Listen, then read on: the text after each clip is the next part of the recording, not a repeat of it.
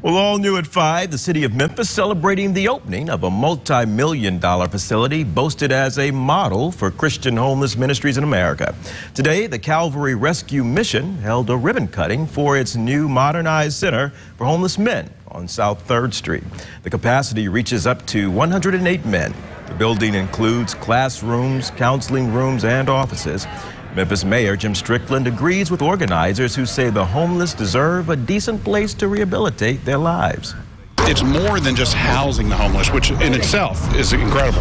But I think the love and the support they get here is to lift them up out of life of homelessness, to get a job, to get job training, to move beyond the streets.